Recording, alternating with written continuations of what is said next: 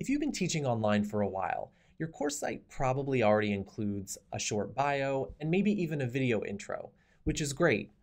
But what if you're camera shy? Or what if that little 2-minute intro doesn't quite do you justice? Well, you might want to check out Vizify, which is sort of like a visual CV tool. It took less than 10 minutes for me to set up my Vizify profile, and there's a lot of information here that can help students get to know me better.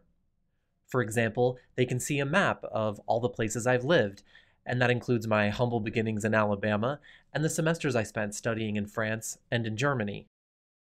Students can also see a visual representation of the things I like to tweet about, and they can see my career history, which is brought over automatically from LinkedIn. Another feature I really like is the cards section.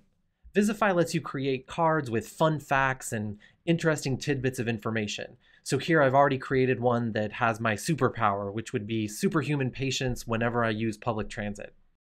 You can also see I've created cards here to share things like my Myers-Briggs personality type and fun facts about my first job. When you go to create a new card, there are all sorts of other things you can share.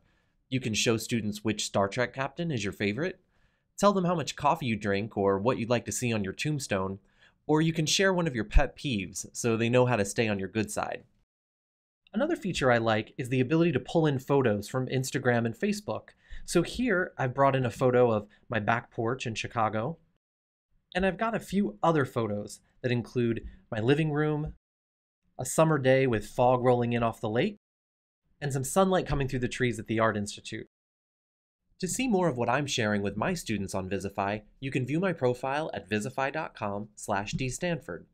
Of course, there are lots of other ways to share information like this with your students, and I'd love to hear your thoughts on what works best.